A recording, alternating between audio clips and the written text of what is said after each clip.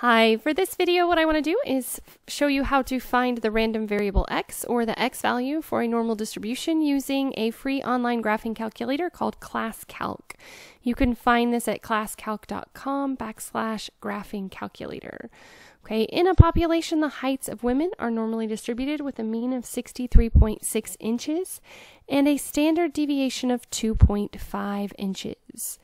Okay, so what we are going to do is we're just going to use our calculator to help us find this. So that tells us that for all of these, we have a normally distributed population that is centered at the mean. So it's centered at 63.6. And our standard deviation for all of these, our sigma, is going to be 2.5. Okay, so with this, if you are using the table, you would have to first find your z-score and then convert it, but using technology, you can go directly from your percentage to the answer. Okay, so for the first one that we're going to do is we're going to find the value of the height for a woman in the top 10th percentile. So anytime it says top, that means that the area is going to be shaded to the right. And so we're going to shade approximately 10% of our entire curve to the right. And we're trying to figure out what is our value or our height that corresponds to this starting point. Okay, so what we're going to do is we're going to grab the calculator. And like I said, it's classcalc.com/graphing-calculator. Okay, and so when you get in here, what you're going to do is you're going to open up your menu and we're going to go to Stat and we're going to go to the distribution plot. The first thing that we're going to do is the normal distribution, and we're going to put in our mean of 63.6 and our standard deviation of 2.5. Okay, we're going to go outside the parentheses and we're going to hit the same button again. And we're going to go back to the stats menu, back to the distribution and plots, and we're going to put the inverse CDF behind it. So the inverse is when you know the percentage and you're trying to find the value that corresponds to it in this distribution. Okay, so with this, one thing to keep in mind is that when you are doing this, you do want to find the area to the left of the value. So I can either do 1 minus 0.10, which in this case is pretty easy. It would be 0.9.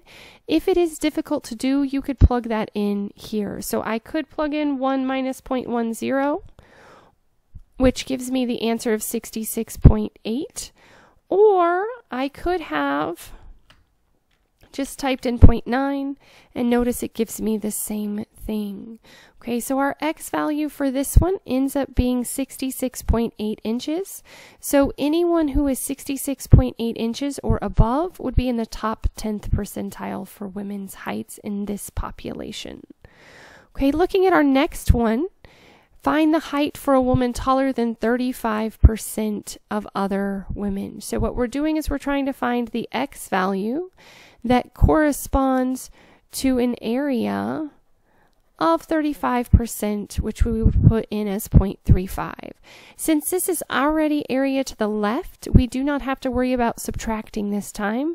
So we would just come in here and we would change our 0.9 to 0.35.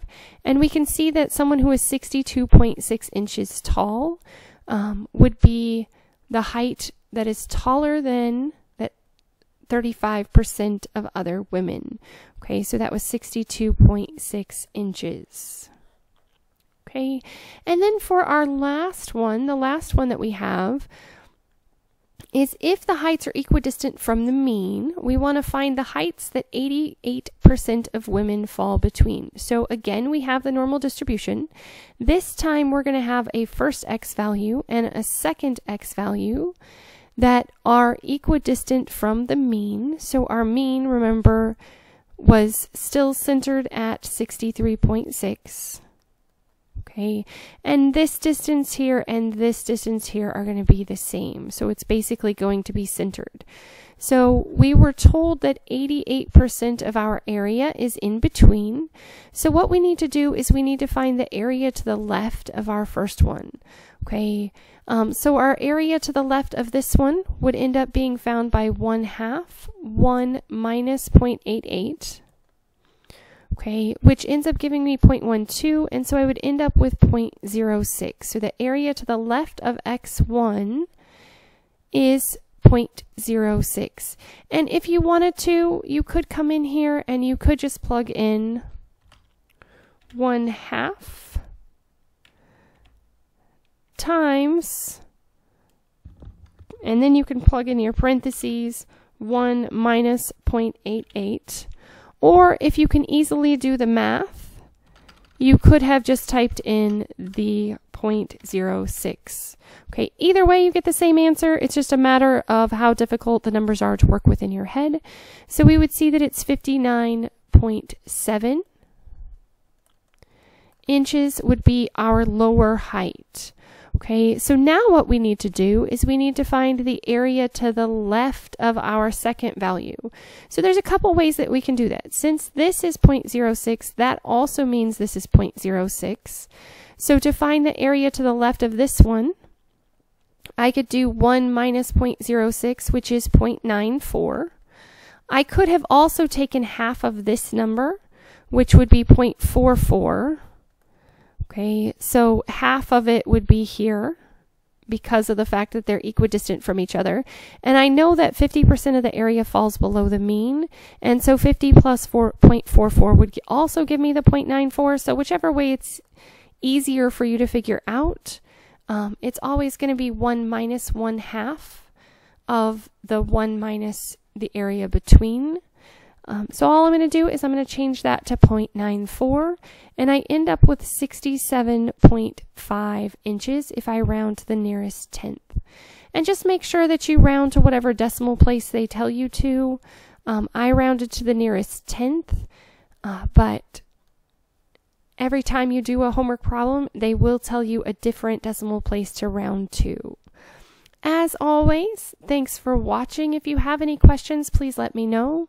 If there are additional topics that you would like me to cover, please let me know that as well.